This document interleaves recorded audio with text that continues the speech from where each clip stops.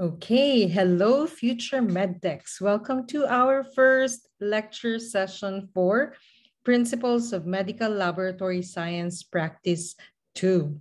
Okay, so for today's discussion, we have Introduction to Phlebotomy. So we will know what it once was, what it is now, and what it will be in the near future. So for today's discussion, we have phlebotomy in the past. Okay? So phlebotomy is the process of extracting blood. It came from two Greek words, phlebos, meaning vein, and temne, which means to make a cut or incision. Originally, phlebotomy pertains to blood collection in the veins, but in the current times, phlebotomy refers to all types of blood collection. It could be venipuncture, arterial puncture, or skin or capillary puncture. So before, whenever someone was sick, doctors would just perform bloodletting on the patient, and the patient was expected, mind you, expected to recover from his sickness thereafter. So this type of practice can be traced as far back as in the Stone Age, where of course, people use stones to bleed the patient out. So wasn't it barbaric? Of course, there was no concept of ethics and humane practices before. So we can never expect their processes to be anything but that, barbaric. However, today, the act of phlebotomy is not focused on its therapeutic value, but more on its diagnostic purpose. So the early history of bloodletting can also be traced back to the early Egyptians. Okay? So during that time, apart from blood, urine and feces were also collected. However, it was collected for examination of whatever is ailing the patient. But blood, or the process of letting it out of the body, was once thought to rid the body of disease and provide a cure for almost all ailments. Can you believe that? So in the 12th century, bloodletting was practiced by barbers whose red and white barber poles became the symbol of their trade. With the red rather, the red marks here, okay, stand for blood, and the white lines stand for bandages or the tourniquet that were used. Okay? And the pole itself refers to the stick grasped by the patient to assist in dilating the veins in the arms. Okay, so barbers during the medieval period are surgeons as well. So in bloodletting, various instruments were used to allow blood to escape from the veins. They used simple syringes or lancets or flames like this. So these are bloodletting flames with various sizes, maybe depending on the severity of the infection or disease. Okay? So they also make use of bleeding bowls like this to collect the blood that has escaped. Okay? So there are actually two ancient methods of bloodletting. Okay? So blood can be gathered from cut or lacerated veins like this, or it could be gathered from small cuts that were made at the skin on the back and collected by suctioning using vacuumized cups. Okay? So those two methods are venesection. So venesection is most common. To create the wound, a sharp or lancet type instrument is used. So the process of cutting the vein is called lancing. So the process itself is actually done whenever the patient is sick. Okay? Or it's done to reduce fever if the patient is suffering from a fever. Okay. And then we have cupping. So this method is called cupping, where glass cups like this are used. So these are heated to create a vacuum. Okay. So this is quite similar to what we know nowadays as ventosa. Okay? But okay, both processes make use of vacuumized cups. Okay? Um, but the difference is that in cupping, okay, multiple blades are used to make wounds or scratches, no, on the skin at the back before the vacuumized cup is placed. Okay, so when the vacuumized cup is placed, the skin is being suctioned, and so blood is being suctioned off too. Okay, so it will escape from those scratches that were made prior to attaching the vacuumized cups. So those oozing blood are collected. Okay? So of course, some would escape, just like this one. Okay? So this is a Flemish woman, okay, performing the process of cupping. Okay? Up close, this is how it would look like. Okay, Ngilngig. Okay, so the two ancient methods of bloodletting are venesection and cupping. Okay. Next, we have Uncle George. Okay, so George Washington, of course, the first U.S. president, okay, suffered from a severe throat infection before he died. Of course, the treatment that was prescribed is to bleed him out. And he was allowed to bleed 9 pints of blood in just 24 hours. And that's so much blood to lose in one day. 9 pints is about 4 liters of blood. So that's too much. So what do you expect? So he died. He died soon after.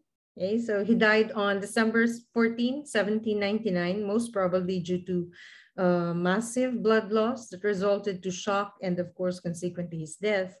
Or okay, his throat infection might have had complications too. So maybe it had spread, okay, and he was actually suffering from septicemia, but there was no way of knowing that then. Okay?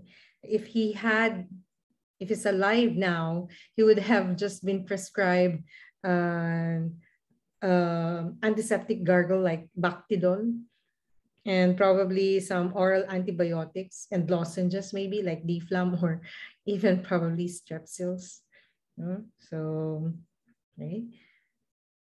But it was good actually that it happened that way because right after his death, the philosophy of phlebotomy as a therapeutic tool began to take it began to change. Okay? So in the mid-19th century,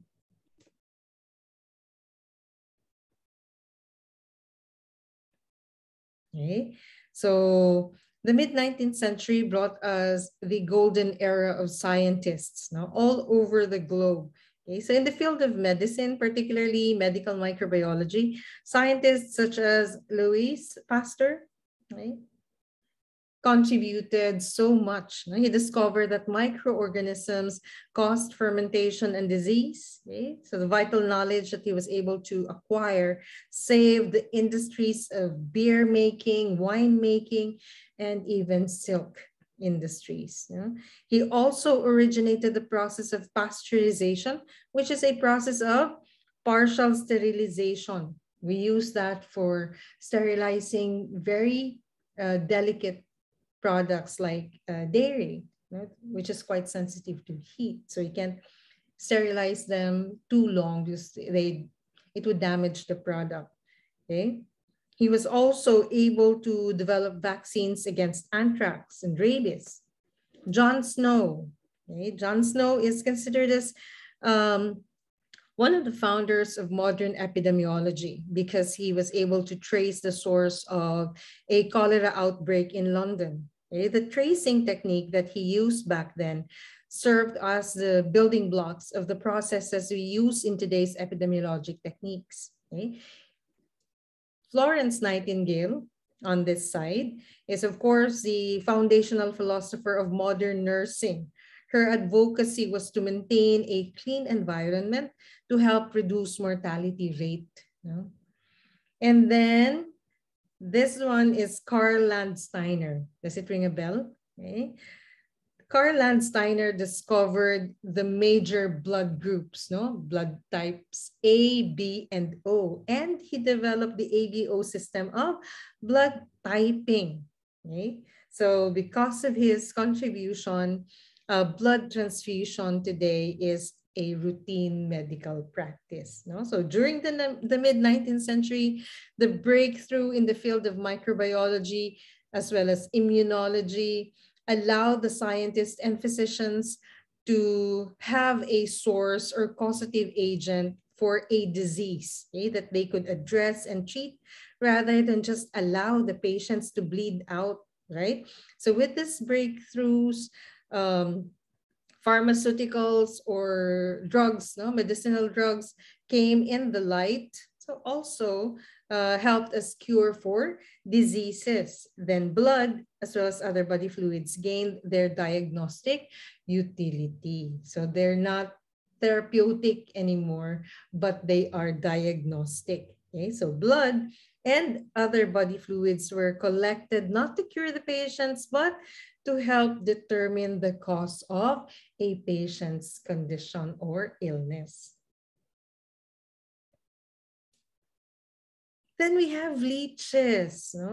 So Hirudo medicinalis. This is the scientific name of this European medicinal leech. So it's one of the several species of medicinal leeches. Okay? So these leeches produce substances with various therapeutic benefits like anticoagulants, anti-inflammatory, anesthetic, thrombolytic, vasodilators, anti-edematous.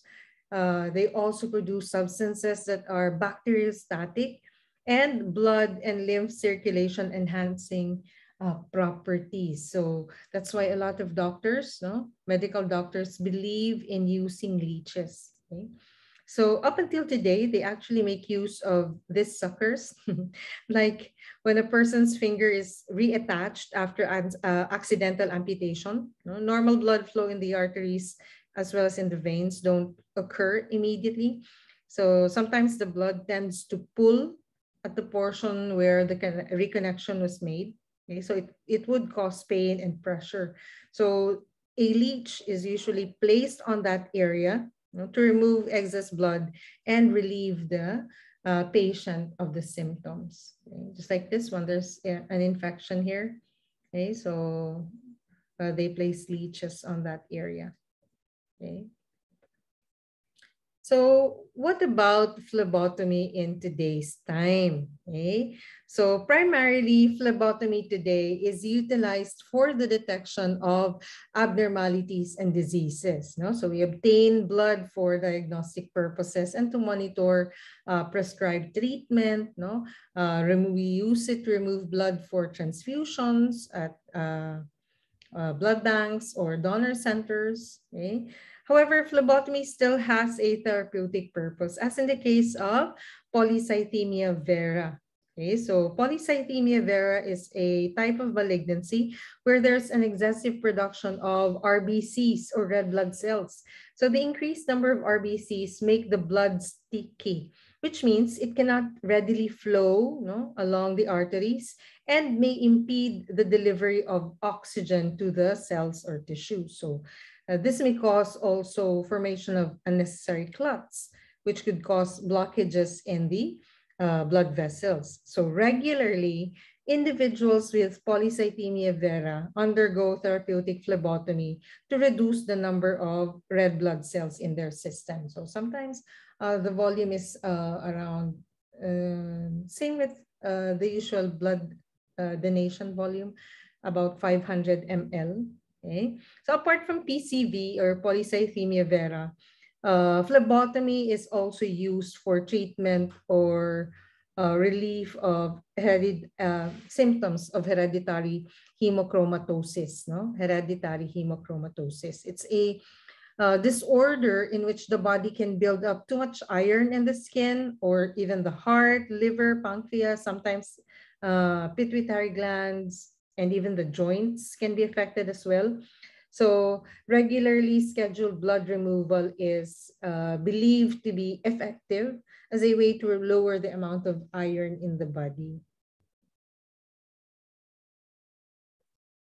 So today, there are two types of phlebotomy that we can perform in the laboratory as medtechs. Okay, so we can perform venipuncture, no, like this one that you see in the picture. So we collect blood from the veins, and we can also perform capillary puncture, no, for CBC or platelet counts, for example. So we collect blood by puncturing, no,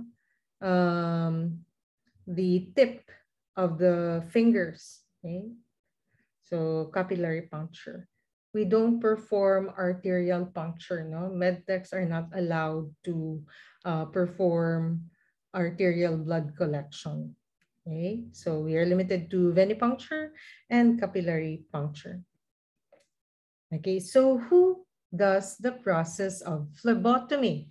Okay, that would be, of course, the phlebotomist. Okay, so the role of the phlebotomist is important in the field of diagnostic medicine. They don't just collect blood, no, they collect blood with utmost reliability and accuracy. So even during collection, correct procedure must be performed to ensure the quality of the sample collected or obtained. So being the one who has direct contact with the patients, okay, the phlebotomist represents the lab. Okay, so it is important to uphold appropriate attitude in terms of patient care at all times. Now, phlebotomy can be centralized or decentralized. So what do we mean by that? Okay, when we say centralized phlebotomy, blood collection or the process of phlebotomy is done purely by the phlebotomist. Okay, so even if there are several patients waiting in line in need for extraction, the phlebotomist can divide them into batches and collect the blood himself or herself.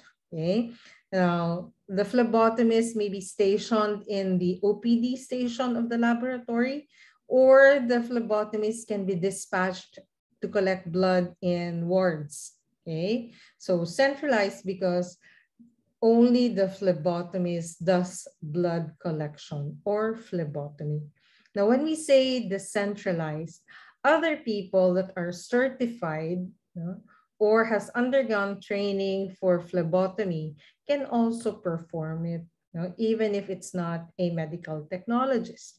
In the US and some specialized laboratories here in the country, there are some phlebotomists who are actually nurses, okay, or graduates of associate courses in health that has undergone and has been certified by a certifying body to perform phlebotomy. Okay, so shared responsibility. Now, that's what it means, not decentralized. It's not just the phlebotomist who collects blood. So other people, as long as they have undergone training for phlebotomy and are certified by a certifying body, he or she can perform blood collection. Okay, so when we say centralized, the sole collector of blood specimen is the phlebotomist. When we say decentralized, other health workers, as long as they are certified to perform phlebotomy, can perform the process. Okay. Now, which of the two is most commonly applied? What do you think? Okay. So looking at this pie chart, okay, centralized phlebotomy is, of course, performed most of the time or preferred most of the time, okay? So that retracing any problems is easier, okay? So centralized meaning, again, that only the phlebotomist performs blood collection, okay? Only 15% of health institutions perform decentralized phlebotomy. Okay. Now, what about the future of phlebotomy? Okay. So phlebotomy can now be done with the aid of infrared vein finder. Wow, life is being made so easy for the phlebotomist. Okay, so this will help eliminate cases of blind shooting. Okay, you know what blind shooting means? Sometimes no, we think that we have found the vein, and then once we have punctured, okay, uh, or inserted the needle, we lose track of the vein. We can't extract blood. Okay? And so we do some sort of stitching to find where that collapsed vein is. Okay? So with the use of this instruments, no, like the infrared vein finder, okay, this one, okay, or this one. So it's easy to track where the vein goes. Okay. See, so if you lose one, you can easily find another. Okay, but of course, we try as much as possible to collect where we started. Okay, and there's also a robotic phlebotomist. Okay, so accuracy is usually around 98 to 100%. Okay, so that's the future of phlebotomy. Okay, now moving on to our next topic, we have hospital areas and the healthcare setting. Okay, so we have here ancillary hospital areas. Of course, most, if not all of us, have been inside a hospital. And we know what it looks like from inside. Of course, there are people who run the hospitals but are not directly involved with the patient, the admin. Okay, so we have administrative offices. Of course, we have the electrocardiography section, okay, or the EKG. Okay, so this is usually responsible for monitoring patients with cardiovascular diseases. It's also known as a heart station, commonly known as heart station in the Philippines. Okay, medtechs are in charge. Now, during our time, we do the EKG. Okay, but it would be the physician who'd read the graphs. Okay, and then we have electroencephalography. So this area is for diagnosing neurophysiological disorders. Okay, and then we have environmental services, which is responsible for trash, or the flow of traffic when it comes to trash, where trash is collected, where it is delivered, where it is stored, and how it is disposed. Okay. And then food service or dietary, which is responsible for the food of inpatients. Okay. And then GI laboratory. We don't really have that in the Philippines, a separate laboratory just for GI. In some specialized hospitals, they have a gastrointestinal laboratory where they perform endoscopy, and then they process the samples right there. Okay, what we have here is a clinical laboratory. Okay, so the endoscopy may be performed in the ER or the patient's room, and then the samples are just delivered to the laboratory. Okay, and then of course medical records. That's where we retrieve our records. Okay, and the nursing services, occupational therapy, pharmacy. Of course, we know what that is for. Physical therapy. Okay, so this provides therapy to restore mobility for those who have trouble walking after suffering from a stroke. And then we have radiology. So this is where we go when we need to get an X-ray or CT scan or MRI.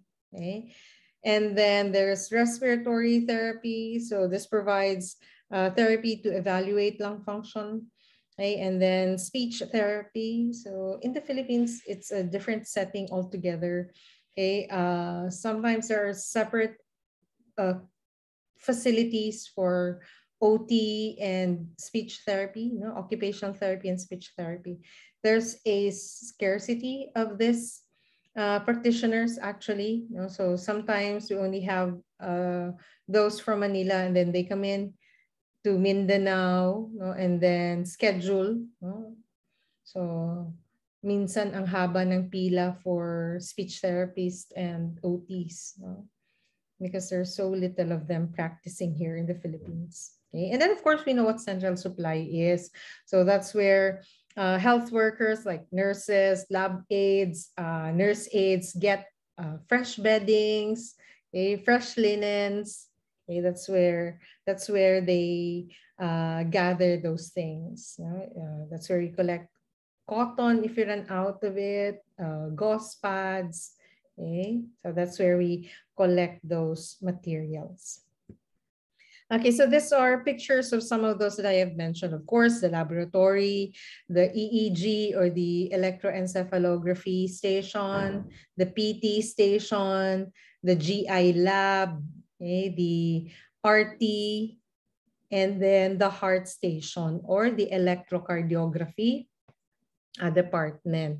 Okay, so usually this one is a med tech. This one here is a med tech. Now we do this. Okay, so you put on the leads across the patient's chest, and then on the wrists, left and right, and the ankles, left and right.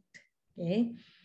Then we have areas of nursing and type of care. So we have coronary care unit. So this is a unit in the hospital that takes care of patients who has had heart attack or myocardial infarctions, or those who had treatments involving their heart, like those who had open heart surgeries. Okay? So that's where they are usually put or placed. And then we have, of course, the ER, which is the busiest room or area.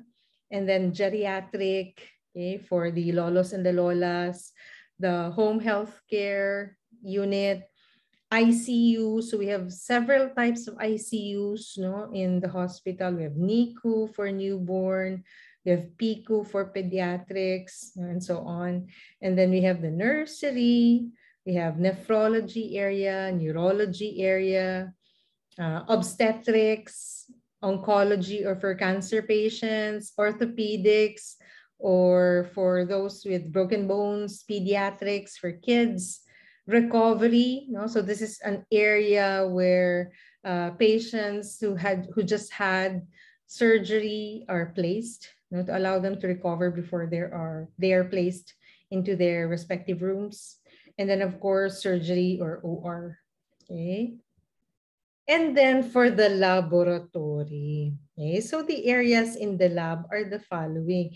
We also have administrative areas inside the lab. So the office of the chief medtech, the office of the head of the lab or the pathologist. Of course, the receiving and the releasing area. This is usually the first area that you come across with when you enter the lab. Okay, that's where you submit your samples, and that's where you get your results. Okay, and then the phlebotomy area, this is where they have that special seat or special chair for you to sit on when you have your blood collection procedure. Hematology is one of the busiest area, because CBC is one of the most common tests requested. Okay, so this is where we process samples for CBC. Then we have the clinical chemistry area, also busy. So this is where we process samples for FBS, for electrolytes, what else? For liver function tests. And then immunology and serology, this is where we perform HIV tests. And then we have clinical microscopy, also another busy area. This is also known as the urinalysis and parasitology department or area in the laboratory. So this is where we process urine samples and stool samples. Okay. Of course, microbiology. So this is where we do culture and sensitivity to identify microbial agents. Histopathology, this is actually an area that is separated from the general lab. Okay, so this is where we can also find the office of the pathologist. So this is the area where we process human samples, no, whole organs, tissues that are submitted. This is also where we perform immunohistochemistry. And then blood banking. So this is the area where we do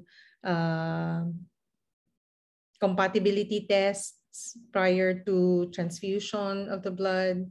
This is also where we can keep blood. Okay. Cytogenetics, this is an area in the lab where we perform tests to identify genetic abnormalities. Cytology is that area in the lab where we process samples that may contain cells that are carrying signs of malignancy. No? So this is where we perform pap smears. But in the Philippines, cytology is a part of histopathology. So this is also where we perform pap smears. Okay. And then molecular diagnostics. So this is where you can find the PCRs, no, the RT-PCR machines, vortex machines, and all those things. And then coagulation. So they're in red because these are actually new areas, no? Newly added areas in the lab. So coagulation area, this is originally just a part of hematology. So this is where we perform tests to identify bleeding problems, clotting time, bleeding time, etc. Okay. And so this area here is hematology section. Okay, so you can see posters, no, or images of different red blood cells or different formed cells in the blood to check. This is vital. Even here in the Uripara department, no, you can see posters of the different formed elements in the urine and the different forms of parasitic eggs to help us identify them when we see them in the samples. Okay, and then this is histopath department, no, so you'll know that it is because you can find the machines that are used to process them, no, so microtomes, cryostat. Okay, so cryostat is a machine that we use for frozen section. It's a rapid method of processing samples by freezing them. Okay, and then what else? This is, of course, microbiology, no? Molecular diagnostic department. This is microbio because of the agar that you see, no? The plates of agar that you see. And this is the mol bio section of the lab. This is the blood bank area of the lab. Okay. Now moving on to our next topic. So we have the 3 phases of the testing process or the laboratory testing cycle. Okay, so there are technically 3 parts of the cycle or the testing process. We have the pre-analytic or the pre-examination. Okay, so everything that happens before actually testing the samples fall under pre-analytic or pre-examination. Then we have the analytic or the examination phase. This is where actual testing of the samples are done. And then we have post-analytic or post-examination. So this is where everything that happens after the actual testing is included, like reporting, no, generation of reports, keeping of the records, submission or distribution of reports or results. And that's post-analytic or post-examination. So let's take a look at them more closely. No? But remember, regardless of the phase of examination, no, or phase of testing process, accuracy and reliability must be maintained all throughout. Okay, so this ensures that the quality of results generated will help provide accurate diagnosis. So with accurate diagnosis, proper treatment will be administered to the patient, and thus there's an increased chance that the patient may recover from his or her illness or sickness. So let's take a look at them more closely. So what is included in the pre-analytical phase? But before we go into that, okay, remember that good service in the laboratory begins with the personnel. So it is important that those who are tasked to collect and process samples are competent professionals. Okay, so before collecting samples, a test request is necessary. Okay, so it would contain all the information that we need to know about the patient and the test that's being requested by the physician. Okay, so reading the request form allows us to prepare the necessary materials or equipment that we need during collection. Okay. Next, proper identification of the patient. This is done by asking the patient to state his name. Don't go asking, are you Cordapia di Mapawalang Sala? And what if the patient says yes, only to find out that her name was actually Pia Manansala, which sounds familiar. Okay, so the patient may have not heard you properly and have misidentified herself. So instead, ask, what is your name, ma'am or ma'am? May I know your name? So this way, it is the patient who has confirmed his identity by stating his own name. Okay, so doing it that way, you could also check on the patient's condition, whether the patient is coherent or not, or is under the influence of alcohol, or is intoxicated. So you can you do that to check if the patient is actually suitable for collection. Okay, so if the patient is unconscious, say for example, the patient is an inpatient, or the patient is in the ER, okay, and unconscious, you can check the wristband for the identification and confirm with the watcher, plus confirm it with the ER nurse or the ER doctor on duty. Okay. Then we have correct sample collection. This is important. Okay, so collect the correct sample. If you need blood, then collect through venipuncture or peripheral puncture or skin puncture, capillary puncture.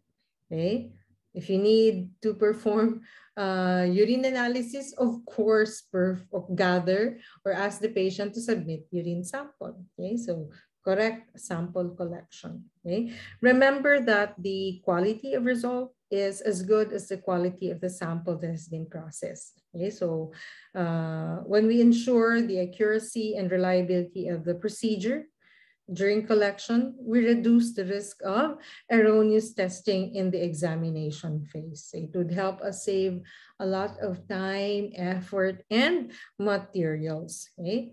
So when we give inappropriate or substandard or poor quality samples, it will create a domino effect. So wrong sample, inaccurate result, inaccurate diagnosis, inaccurate treatment, poor prognosis of the patient. And it could even lead to death. Okay.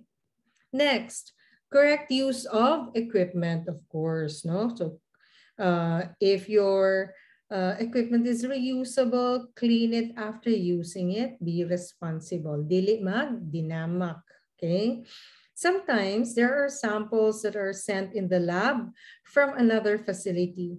So receiving those samples are also part of the pre-analytical or pre-examination phase. So sample receipt and accessioning is also very important. So when you receive the samples, check the container, check for leaks, check if it's the proper container for that sample, and of course, check the request form. Check if both the container label and the request form have the same information. And if they do have the same information, make sure to attach matching accession numbers. So accession numbers are given to all samples that enter the lab. Okay, so these are those stickers you find on containers or tubes with barcodes or QR codes. Okay, so this will be useful for easy retrieval and processing. Okay, then proper preparation of sample, as well as maintenance of its integrity. Okay, so procedures like centrifugation, aliquot preparation, and sample evaluation are included in this part. Okay, remember to follow the prescribed protocol for preparing each type of specimen. Of course, evaluate the quality and the quantity of samples by checking the container, no? The volume, say for example, urine, no? Make sure that at least 3/4 of the bottle is filled with urine samples. You can also check the consistency, like for sputum specimen, for example. Okay, so make sure that it's really sputum or phlegm and not just saliva. Okay, when there is a delay in testing, it is necessary to store and preserve the samples to avoid erroneous results. So this is where we maintain, no, the integrity of the samples. No? Remember that biologic specimens are not stable. They start to disintegrate or decompose once taken out of the body. Okay, so common storage is done at refrigerator temperature of about 2 to 8 degrees Celsius. Usually when the delay is just within 1 to 2 hours. Okay, optimally, preservation can be done at freezing temperatures, about -18 to -20 degrees Celsius. However, okay, it depends on the type of specimen and test that will be done on the samples. For microbiologic tests like culture, especially if the sample is CSF and you're trying to look for organisms that cause meningitis, do not refrigerate or freeze the samples. Okay? Bacterial organisms are very sensitive to cold temperatures, especially those that cause meningitis, so they'll die. Okay? If you're looking for, or if you're trying to retrieve or isolate viruses, then freezing them would be the best option. No? So it depends on the sample, the organism that you're trying to find, and what else? No, the condition. Then analytical phase. Okay? So in the analytical phases include sample testing, okay? And then maintaining testing equipment and reagents. So remember to check expiration dates for the reagents, check the labels before putting them into those containers that you will be using. And of course, for the machines, no, machines are really, really expensive. A lot of them cost millions. Okay, so practice preventive maintenance for all lab machines. So this means do not tire out your machines. No? Some labs that have a considerable number of samples for daily processing, say some labs that can process 500 samples a day, they usually have 2 sets of the machines that will perform the test. No? So this is so that the machines can take a day off alternatively. This would avoid damage from excessive use. Okay. Also check, remember, a lot of these machines would require air conditioning. So the aircon in the lab is not really turned off, okay, because of the machines. No, not really because of the people. The personnel becomes secondary. It's because of the machines that are there that costs millions and millions of pesos. They would require a cool, dry place, to keep them running. Okay. Also, remember to perform QCs, no? So quality control tests. It's usually run every shift. So they do QC tests. This is really helpful in determining the performance of the machines or the reagents. So if there are any problems, you can easily check it when you do QCs. Okay. Then we have the post-analytical phase. Okay? So the post-analytical phase includes reporting of the results, no? So ensuring accuracy and reliability of delivery of results, follow-up, repeat testing. Sometimes We process samples with problems, so we do repeat testings, or we address physicians' concerns. And then, of course, this also includes storage of samples after examination. Okay, so the results that are generated during testing are meant to be reported or released only to authorized people. So if we could release them to the patient himself or an authorized person, sent by the patient or the physician. Okay, so we are not allowed to interpret the results for the patient if they ask. Okay? They should go to their physician and ask the physician for the interpretation of the results. Okay. What else? We also do not discard the samples right away. We allow at least about 24 hours before disposal because there are times when repeat testing is necessary. Okay, and then storage may be done at room temperature, about 22 to 25 degrees Celsius, and then ref temperature or freezing temperature, depending on what is appropriate, again, for the sample. Okay. Next part of the program is, of course, the laboratory personnel. Okay, so who are the people in the lab? So we have the pathologist. The pathologist is, of course, the head of the laboratory. Okay, so he oversees everything that is done in the laboratory. Then we have the chief medtech. No? So the chief medtech supervises the medtechs and the technicians in the performance of their tasks. Also, it is the workload of the chief medtech to arrange the schedules of the people. Okay? The chief medtech also assists in necessary revisions in the different methods that are applied or used in the lab. He or she supervises the maintenance of lab records and reports, and of course participates in the selection as well as training of the personnel. Then we have the medtech. And actually, the medtech is in charge of or is responsible for performing the tests needed to be done in the laboratory. Okay? A laboratory technician or medical technician can perform general tests under the supervision, of course, of the medtech. Okay? And then, what else? Phlebotomist. No? So the phlebotomist provides or collects blood samples for laboratory procedures, for testing. Okay.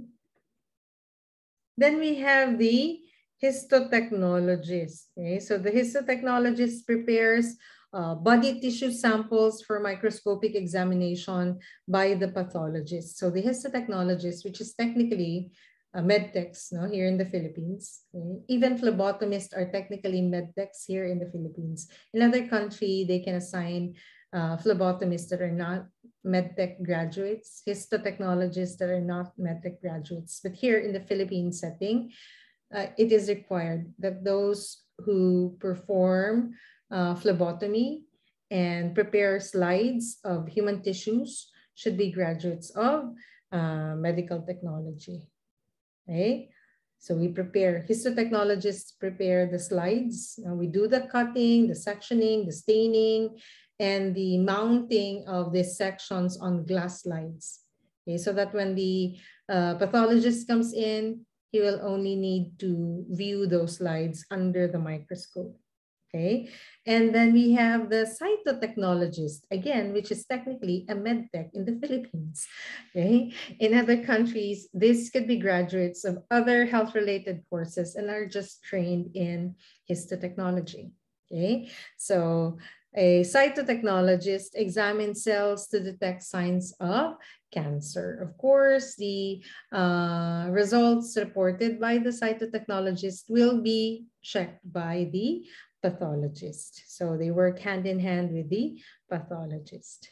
Okay. Next part is the patient's rights. No? So in all that we do in our workplace, no, the laboratory, we must always uphold and honor the patient's rights. No? Failure to recognize their rights and honor their rights may result to a lawsuit filed against us by our patients. We don't want that to happen. Okay, so what are the patient's rights?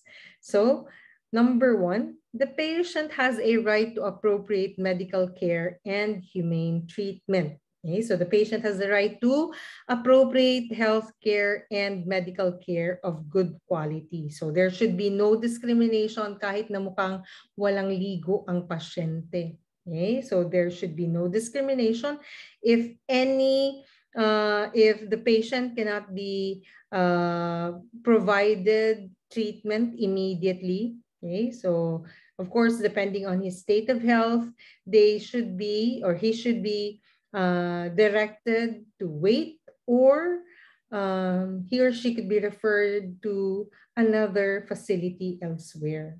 Okay, so provided that it's not an emergency case. However, if patients are in an emergency situation, no, so the hospital or the facility should immediately extend medical help or medical care.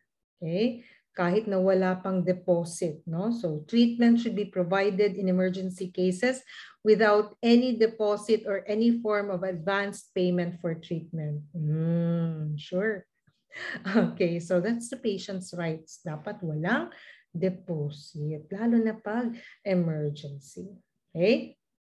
Next, right to informed consent. So the patient will not be subjected or should not be subjected to any procedure without his consent. Okay, so the patient has a right to the information about his condition, the treatment and the procedures that he needs to undergo, the risks of those procedures, mamatay ba siya when he does the procedure, okay, the side effects, and the recovery, if there are any problems that have been recorded in the recovery period. Okay? Remember, those information should be shared to the patient in a manner and language that the patient can understand. English ng English, hindi naman naiintindihan ng pasyente. Okay? So you have to make sure that the patient understands his rights para walang problema. Okay? So, but there's an exception. No? So, say for example, emergency case where there's risk of physical injury or decline or death if the treatment is withheld or postponed. Okay? So, in such cases, the physician can perform any diagnostic procedure as good practice of medicine dictates, even without consent. Okay? And then what else? If ordered by law, okay? If it is ordered by law, okay? So, kailangan i-perform niya yun. So, even without his consent, will be forced to do the procedure because it was in the name of justice, okay? And then what else? When the patient is either a minor or legally incompetent, like mentally incapacitated ang pasyente. Okay? So the informed consent may be secured from a third party, like the spouse or a child of legal age, or the parent or sibling of legal age or legal guardian. Okay? Then the patient has the right to privacy and confidentiality. So the privacy of the patients must be assured at all stages of his treatment. No? The patient has the right to be free from unwanted public exposure. Ayaw niyang maging sikat. Ginawa mong sikat dahil chinismis mo yung kanyang sakit. Okay? So bawal yon. So healthcare providers or practitioners involved in the treatment of the patient and all those who have legitimate access to the patient's record are not authorized to divulge any information to a third party who has no concern whatsoever about the patient's condition. Okay? So, except, okay? So we can disclose information if it will benefit public health and safety, okay? Or when it is again dictated by law, or like what we have experienced during the first few months of COVID-19, when it is needed for continued medical treatment or advancement of medical science, provided that the subject is de-identified, no? So remember, can you still remember during the first few months of COVID-19, around, when was that? March to June of 2020, when they were identifying and tracing the first few patients of COVID-19 from different areas. So they just named them patient X, patient Y, patient 441. Okay? They use numbers to identify the patient. Okay, so that's allowed, okay, to share medical information of an individual if it's in the interest of the public, provided that the patient is the patient's identity is not disclosed. So that's okay. Okay. Next, the patient has the right to information. So what information? Okay, information about, again, his illness, the treatment plan, the required tests or procedures to be done, the risk that goes with it if it's done. Of course, the most important thing is that the patient should be informed of the cost, okay, or the payment scheme, okay, the benefits, okay, like SSS, no, PhilHealth, GSIS. So what can you get from those things? Okay, post-hospitalization instructions as well. No? And then next, the patient has the right to choose the healthcare provider and the facility that he wants, okay? So, except when he is an inmate or a prisoner, okay? So remember, once you are in that situation, you have all your rights, civil rights are removed, okay? So you cannot choose your doctor, okay? So we have, no? So other than that, the patient has the right to choose, no? The hospital or the doctor that he wants to consult with, or if he wants to ask for a second opinion, he can do so. You know, the first physician does not have the right to stop the patient from asking other doctors, you know, about his condition or illness. Okay. Next, the patient has the right to self-determination. Okay. So the patient has the right to avail, no, of any recommended diagnostic and treatment procedures. No? Any person of legal age and of sound mind may make an advanced written directive for physicians to administer terminal care when he or she suffers from terminal phases of a terminal illness, like terminal stage of cancer. Okay, so an example of this is the DNR form, or the do not resuscitate form. So patients in the terminal stage of cancer, okay, and their relatives or family are asked whether they would like their patients to be revived if in the case mag-flatline siya, no? So if they want to have the patient revived, then okay, no? So when it flatlines, they do CPR and do defibrillation, okay? Or if it's really the end stage and there's nothing to be done about it, the family can sign that. You know, it's a form of waiver that inhibits the physician from resuscitating the patient, no, once the patient flatlines. Okay, so I actually first-handedly experienced that. No, so my mother died of renal carcinoma, and she was already on the last stage. Okay, so we were asked if we wanted her to be revived, you know? But it was already the end stage, and senior citizen na rin, no? Hindi nakakayanin ng chemotherapy. Okay, so we signed. the DNR form, okay, so that she could rest comfortably whenever it happens. And it did happen after some time. So we had that. So patients are given that right to choose whether or not you want to be revived. Okay. And if you cannot do it anymore, your family members may decide it for you and sign the waiver. Okay. And then next, what else? Really, right to religious belief. So the patient has the right to refuse medical treatment or procedures which may be contrary to his or her religious beliefs. Okay, so recall Descendants of the Sun, K-drama.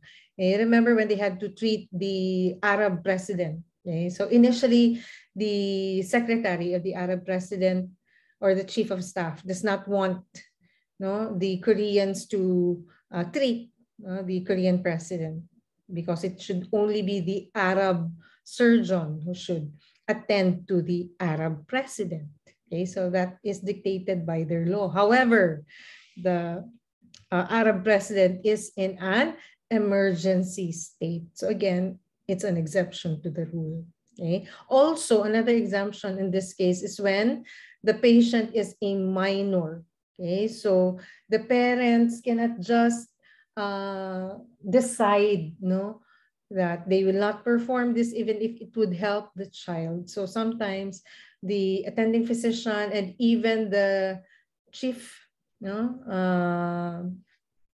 of the hospital, okay, may intervene. Okay, but again, pinag-uusapan lang naman din yan. Okay.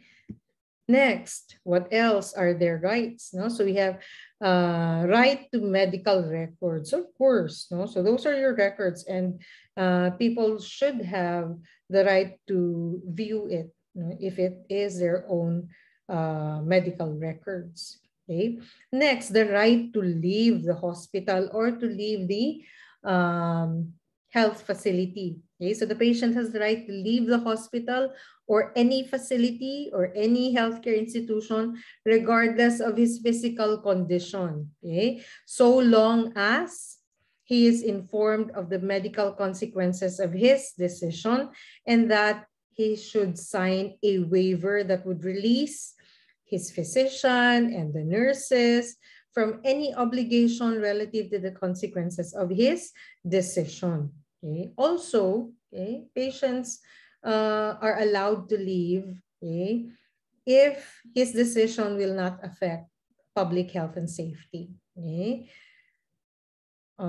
Usually, the problem with this is it would be a loss, financial loss on the part of the institution. So what is usually done is that the patients are allowed to leave provided that they're able to provide appropriate arrangements about how the bills will be settled. So they can go and talk over about paying by monthly, so it depends. Okay? So as long as they were able to accomplish that, they are allowed to leave the hospital premises.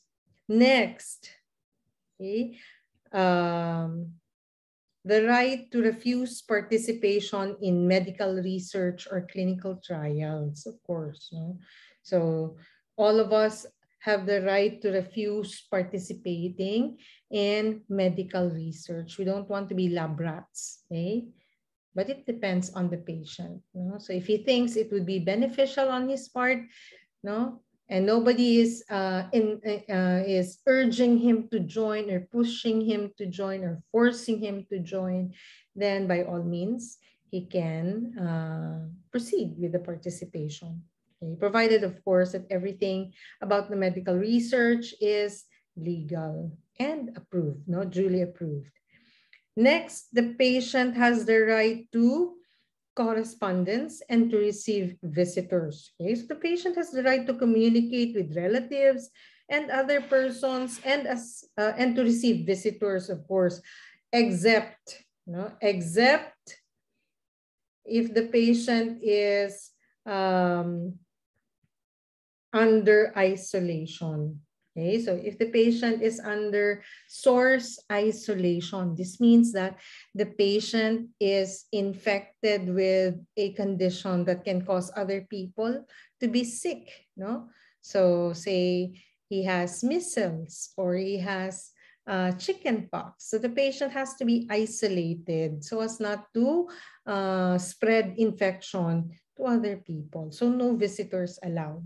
Okay, or it could also be when the patient is in reverse isolation. No? This is usually done on people that are immune compromised. Okay, so reverse isolation means that the patient inside is protected from getting sick because his immune system cannot endure those infectious agents. Okay, so the visitors may come in and spread viruses or bacteria that may cause severe infections to the individual or the patient. Okay, so that's the only exception. Next, okay, the right to express grievances. Okay? So the patient has the right to complain or to express grievances about the injustice that he or she felt while in the care of the facility, or the poor services that they have endured while they were in the hospital. Okay? They should be free to complain. Okay?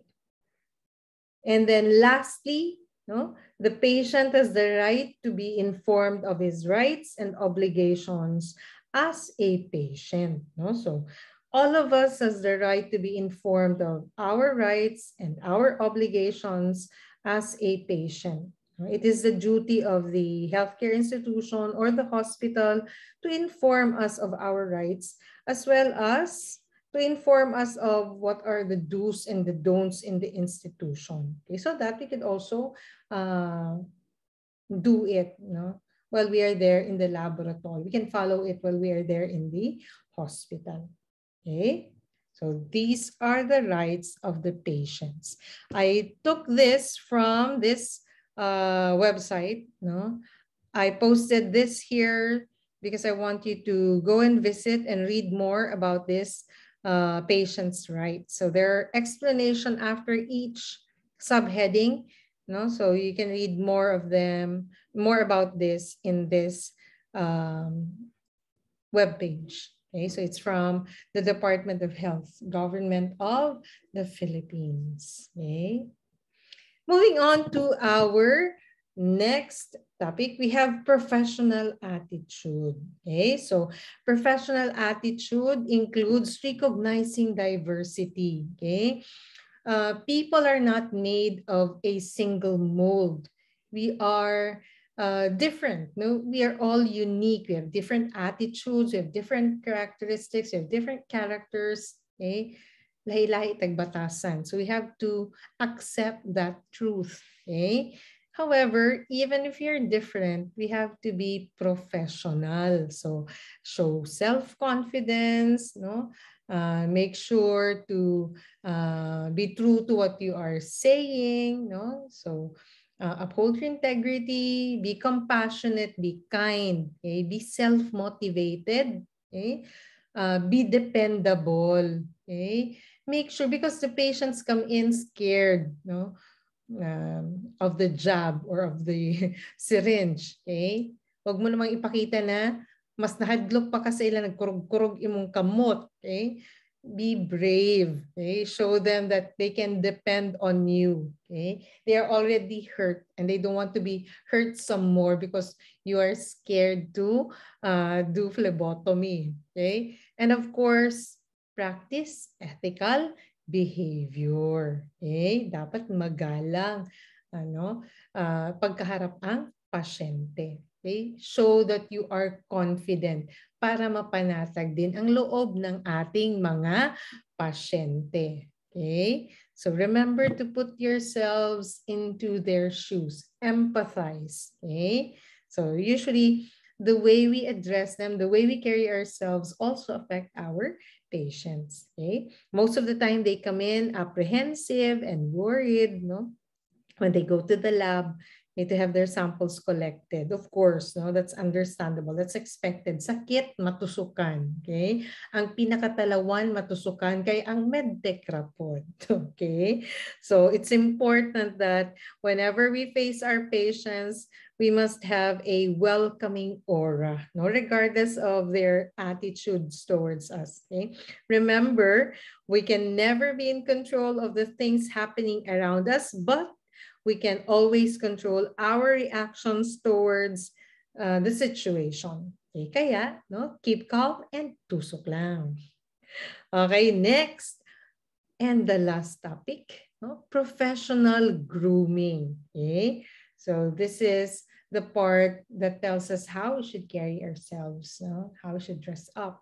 Okay, there should be no visible tattoos. Nobody's stopping you from having tattoos. It's just that when you are in your workplace, okay, and when you are carrying a syringe, okay, as much as possible, don't show your skull tattoos, no, to your patients, especially to children. Okay, so keep them away from other people's sight.